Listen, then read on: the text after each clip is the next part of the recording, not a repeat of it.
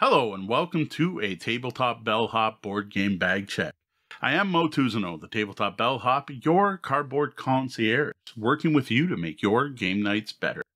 Tonight, what I'm hoping to do for you is let you know if you should be interested in picking up the Quacks of Quedlinburg, the Alchemists expansion.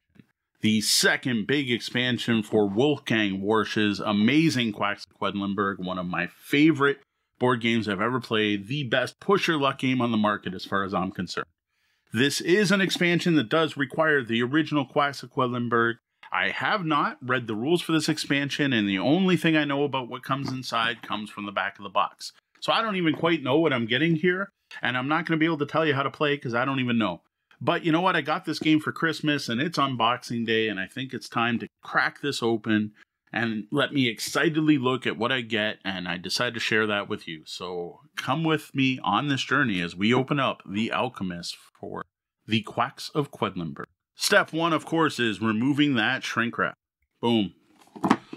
Let's take a look inside this box. I'm really looking forward to this one. Thank you, kids, for picking this up for me. Oh, look at what we got. We got new fortune teller cards or other stuff. At least one new fortune teller card.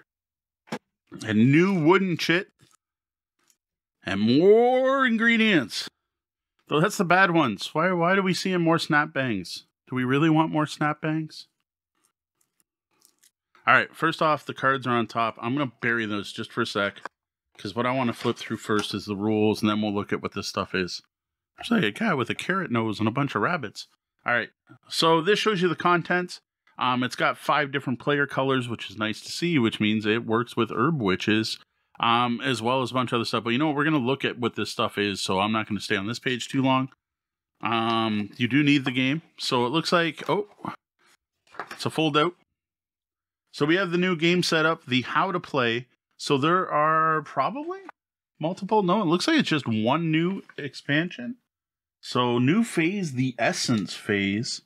And it goes through the essence phase, which looks like it's going to use a cool little beaker thing that you're going to track stuff on. Then we have the various essences that you can collect. These are still more various essences you can collect and what they do. And then the new ingredient books. Okay, so what you have here is just 2 modules, it looks like. So unlike the last expansion that had multiple modules you can take in or take out of your game, you have the main Alchemist one, and then you do have new ingredient books, which is all new ways for the loco weed, which was included in the herb witches. So new books for the loco weed, which is actually kind of cool because the loco weed only had 2 varieties in the original book. So let's take a look at what we got. I got to say already, I can tell this is going to nestle really nice on top of the existing boards. We'll get to the cards last. So what you do get in here is more snap bangs. It looks like a full set, possibly for a 5th player.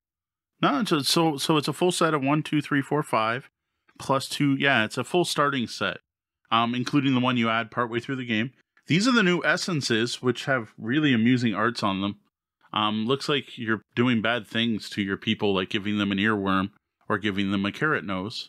Then we have this awesome thing, which is 2-sided. Which is awesome because it means your pot can be set up for left or right-handed. Then there's the essences themselves, which are shaped like the ingredients, which I don't know if those get put in your bag or not. We'll have to find out once we read the rules. Then we have this for 4. I'm going to guess there's 5 of these boards in each of the player colors. So I'm just tipping this so I can see it. So there we have the blue, and each of these has 2 essences on it. So 1, 2. The essences are not. Oh, look at how well punched that is. The essences are 2-sided, but it's more of a description, not like variation. So then we get to the next one, the Witch's Hump. Again, a bunch more local weed and more snap bangs. And then the blue player's vial. And on the back, the descriptions. We're going to go through these even quicker. 2 more essences. Oh, here's the new cards for the local weeds. So new abilities for local weeds, which I love. Local weeds are one of my favorite ingredients. And these are 2-sided. What's odd is they don't show the bookmarks. That's a little weird. They don't have the bookmarks to show that you're on like side 1, side 2.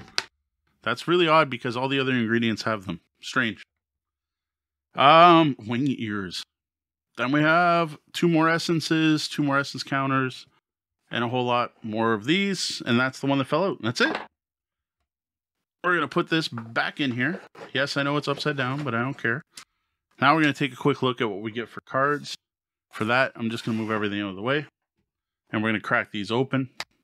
So we have new fortune teller cards. A lot of them. Cool. A lot of new fortune teller cards. So of course we have some. Oh, that's nice. They have a symbol on them that basically shows that this only works with the alchemists. But then other ones that work with everything else. This one only works with herb witches. Oh, I should be holding these up a little closer. My bad. Should have zoomed in, actually. So that's cool. They're actually marked, right? So this one doesn't have it. I'm not going to read through these. That one, you need herb witches. I appreciate that, because I was surprised herb witches didn't come with more fortune teller cards. These, of course, match the backs from the original. And then same deal here. Yeah, same thing. I dig it. New fortune teller cards are always welcome.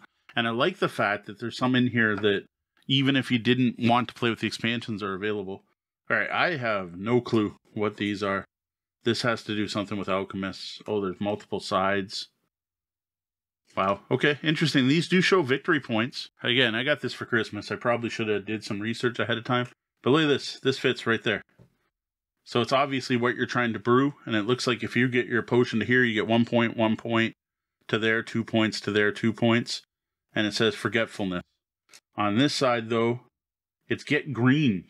Get green, green chips maybe, or go shopping. So there's a ton of these. Like here's a completely different one that shows yellow instead, or points. Another one that shows earworm and points and so on. There are a ton of these. Looks very interesting. So it looks like the big thing that's going to happen with this is a new track you're going to go up and get various rewards for when you get to certain points. Seems simple enough. Maybe I'm completely wrong, but I don't think so. All right. One slight quibble. No baggies or anywhere to put this stuff except for these. So unfortunately, I'm going to put these back in here and they're going to slide all over the place and make a mess. But that's a future me problem. Sorry, Mo. All right. There you have what you get in the Alchemist for Quacks of Quedlinburg, which I don't want to shake around too much because the cards are now loose in there. This looks neat. There's new player boards that are going to nestle on top of your existing player boards. They're still done with the two-sided thing, so you can flip them either way if you're more comfortable, depending on your handedness. You've got a whole ton of snap bangs and local weed, more local weed. I'm assuming they're there. Maybe there's ways you can earn snap bangs. I'm not sure what's going on with those, but again, I haven't read this.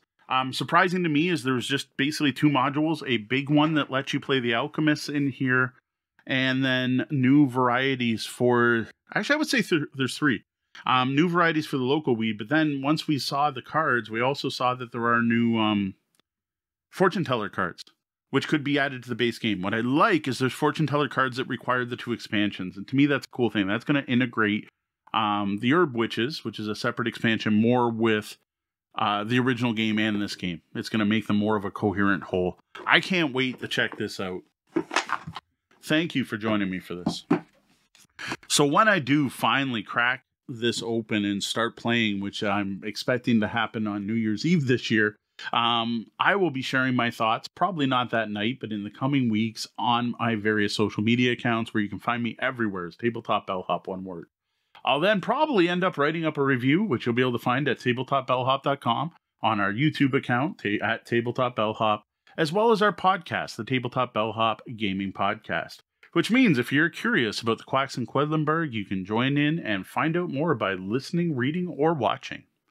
Thank you very much for joining me for this unboxing video. If you enjoyed this video and the other content we create, it would be awesome if you headed over to patreon.com/tabletopbellhop and considered tipping your bellhop. Finally, if you can, before you go, hit that subscribe button, ding the bell, get notified the next time I happen to be publishing a video.